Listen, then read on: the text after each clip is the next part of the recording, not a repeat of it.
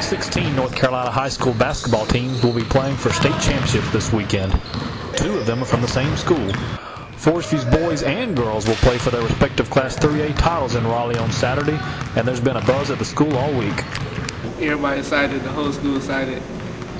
Every day you get new students coming to me, telling us we got to win, and it's motivating us.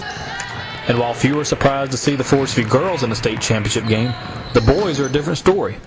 But as the self-proclaimed underdogs, they simply keep winning.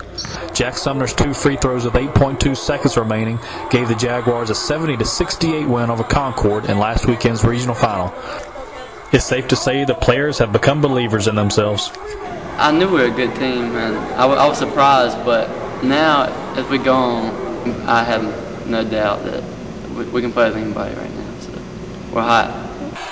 The Forestview girls have won their last 20 games, including a 66-57 victory over TC Robertson in the regional final. This is the point that we've been trying to get to all year. This week has definitely been crazy so far, but everybody's excited about us going down to NC State and has been showing a lot of support for us.